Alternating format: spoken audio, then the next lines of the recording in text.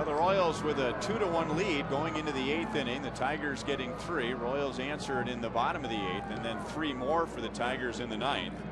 Chris Getz, David DeJesus, and Scott Besednik coming up against Valverde, who closed out the game on Monday. It was a non-save situation. Good striking there, and then go from there.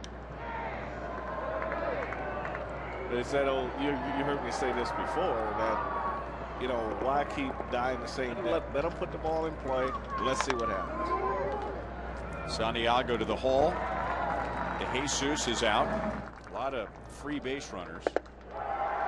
Besednik does not get his 5th hit. The Tigers win the series.